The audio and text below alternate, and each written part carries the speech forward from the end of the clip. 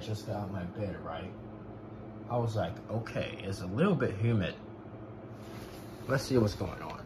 So I wake up, I go over to my alarm clock, and look what I see. 70 degrees over 71% humidity. 71% humidity. So it means this stinking air conditioner is humidifying the air. What the heck? What is going on?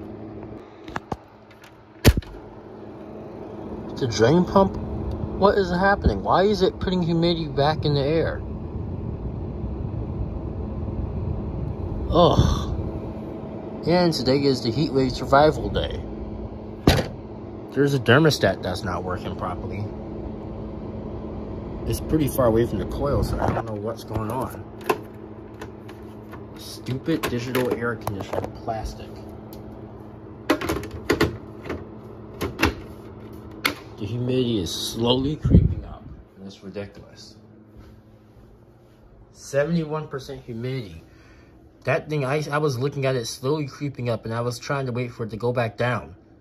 There's no humidity generating things in my room except for the stinking air conditioner. What the heck?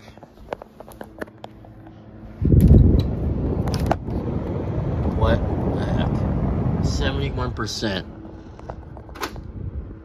It was on Eco too, and on Eco it stopped turning on again. So I don't know what's going on. There, 9 o'clock's going back down.